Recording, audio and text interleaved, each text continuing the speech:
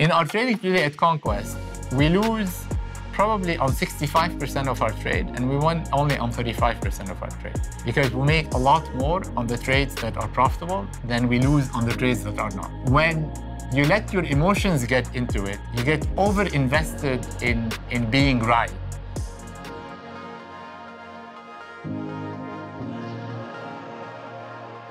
I was the global head of exotic FX derivatives at UBS until, I think, around 97. And in 97, in a scene, sorry, 98, in a scene somewhat reminiscent of we went through last year with Credit Suisse. Back then, actually, it was UBS that was in the hot seat and needed to be rescued. And it was Swiss Bank Corporation to the rescue. In 98, I think it was, if I'm remembering correctly, there was a shotgun wedding of essentially Swiss Bank taking over UBS. I mean, they called it a merger, but really it was Swiss Bank taking over UBS. When that happened, I was one of the very few senior managers from the UBS side who was not just asked to stay, but I was asked to stay and was promoted to run the combined bank's proprietary trading groups in Europe and the Americas. So essentially trading the bank's capital in Europe and the Americas. I did that until the beginning of 1999, when frankly, I was fed up with banking and sort of, you know, the structure and everything. And I decided to leave and start my own hedge fund.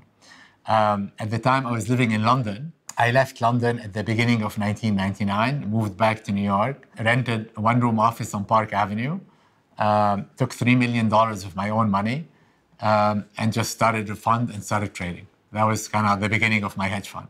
Most of my errors that I learned in the early part of my career is what led me today to be 100% quantitative trader. So from day one, when I started trading, I thought I was very disciplined and I had a very rigorous approach to trading. But back when I was in the hedge fund in 93 or when I was at UBS in between 2004 and 2009, I was mostly doing discretionary trading and relying on my quant skills, but not being driven by my quant programs and so on.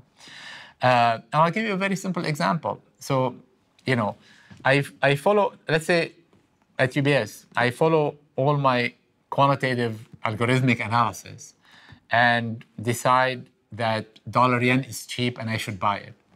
And part of that decision process, okay, I'm going to buy dollar-yen. And let's say the price is at 120. I expect it to go to 130.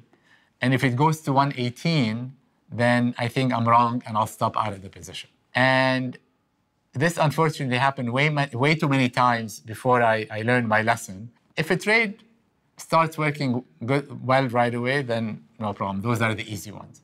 But let's say you put on the trade and then you buy it at 120, it goes up to 122, you think you're really hot, and then it drops to 119. And then maybe it goes back to 120 and you're looking at it and you're watching it.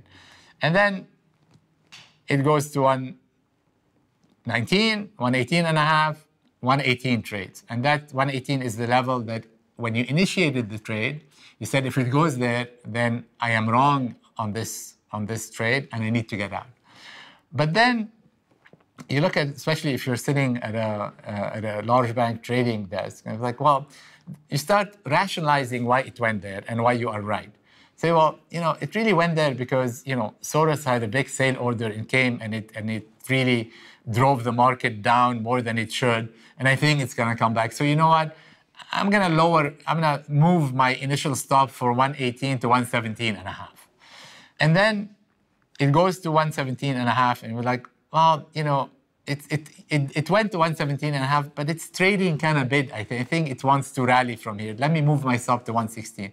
And before you know it, you start taking many more losses on a trade where if you were disciplined and stuck to, because look, in our trading today at Conquest, we lose probably on 65% of our trade and we won only on 35% of our trade. The reason we make money and we make good money is because of risk management. because we make a lot more on the trades that are profitable than we lose on the trades that are not. If I owe all that success to being quantitative, because I don't have to make the decision to stop out of a trade and start rationalizing whether Soros sold a little too much that caused it to go there. If it goes there, the computer is going to stop it out. When you let your emotions get into it, you get over-invested in being right. And you start rationalizing why you should allow the losses to accumulate more before you stop out. And before you know it, a trade that had a risk-reward ratio of 3-to-1 suddenly goes to 50-50, suddenly goes to 3-to-1 on the other side. So now, you bought at 120, it's trading at 116, and you're praying that it gets back to 120 so you can get out at flat instead of, having stopped it. So, discipline is extremely important. And in my experience, one of the best ways of getting the right discipline is to basically outsource it to a computer.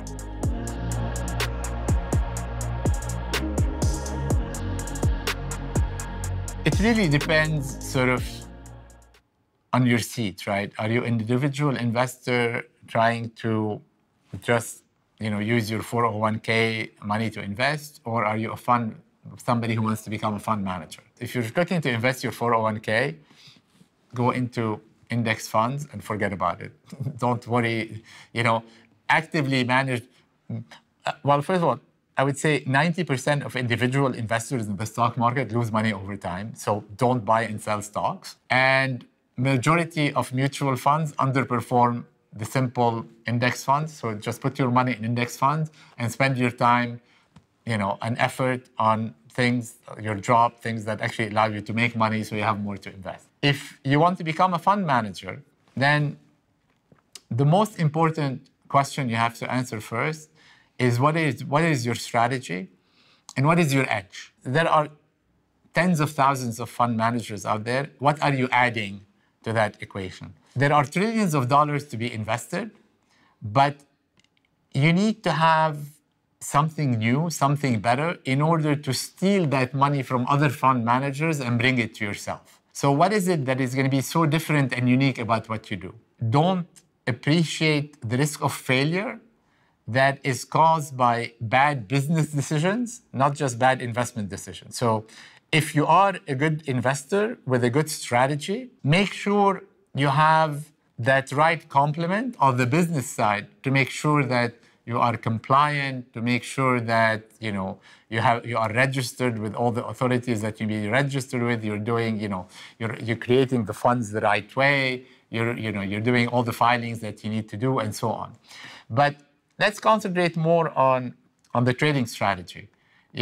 First you have to understand what asset class you're in. Are you going to be in stocks? Are you going to be in bonds? Are you going to be in commodities? Are you going to be in all of them? Why do you think your strategy works? If you're able to put your strategy into a coherent algorithm, I would strongly encourage you to program it and go back and back test it and see how it did over time. I've seen in my life thousands of back tests of strategies where every single one of them looked unbelievably good. 99.99% of them never performed anywhere close to advertised. It's because of something called selection bias, meaning as you are building trading models, you will over-optimize them in a way that never loses money in the past. However, the more you optimize a strategy, the less degrees of freedom you are giving it. You are basically narrowing the path of the strategy, where the only way it can make money is if it recreated a very exact path from the past, which the probability of that happening is almost zero. That's why they all kind of fail. So whenever you're building, especially a quantitative strategy, make sure your models have enough degrees of freedom, meaning, and to get a little bit into the weeds here, every quant model has parameters in it. For any parameter that you're using in your model, make sure that that parameter can go 40% up or down, and the degradation in your return is nowhere close to that move in the parameter, because otherwise it's overfitted and over-optimized. Make sure your business side is covered, because no one wants to blow up their business or lose money in the way that is not their core business. I can understand as a fund manager if I'm wrong in my strategy and my business blows up because I'm a bad manager. But it would kill me if I'm a good manager, but I blew up because I wasn't registered or didn't do like the right sort of business decision. So make sure either if you can do it or make sure you have somebody who can take care of that for you. And then when it comes to the trading, I would say the most important quality of a good fund manager is discipline. You have to be extremely well disciplined. And I think if you are quantitatively inclined, go as quant as you can, because that helps you a lot with your discipline.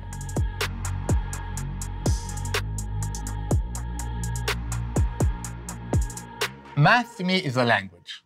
I think everybody should maybe not have a degree in math now, but take as much math as they can. The most important thing you learn from studying math is how to learn, how to think about a problem, how to break a problem into its components, how to, So this is why I think of math almost as being a language. You have to be able to speak math to do anything. You will need quantitative skills to be able to program your models and backtest them and do all of that. So you need to, you need to learn how to program. You need, these kind of skills. I always look for somebody who has the natural curiosity about the market.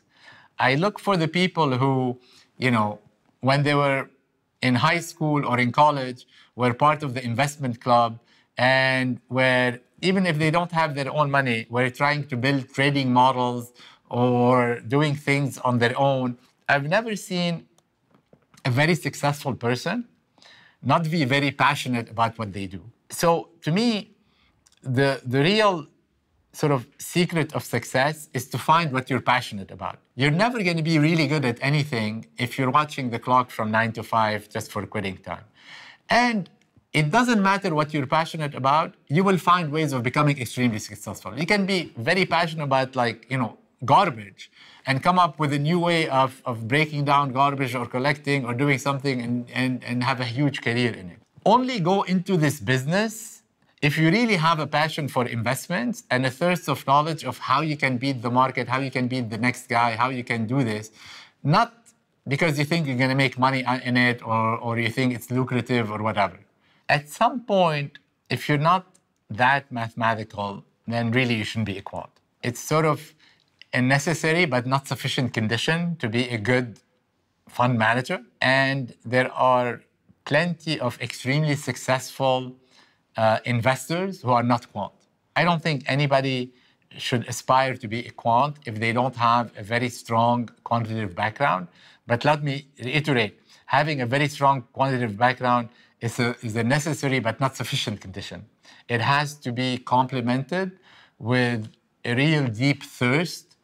I would say it's a competitive sort of juices of wanting to beat the market, wanting to beat the other guys trading the market. You really have to have that drive in you to keep you up at all hours of night thinking of ways you can, tweak your model or come up with a new one or how to split, this idea and that idea.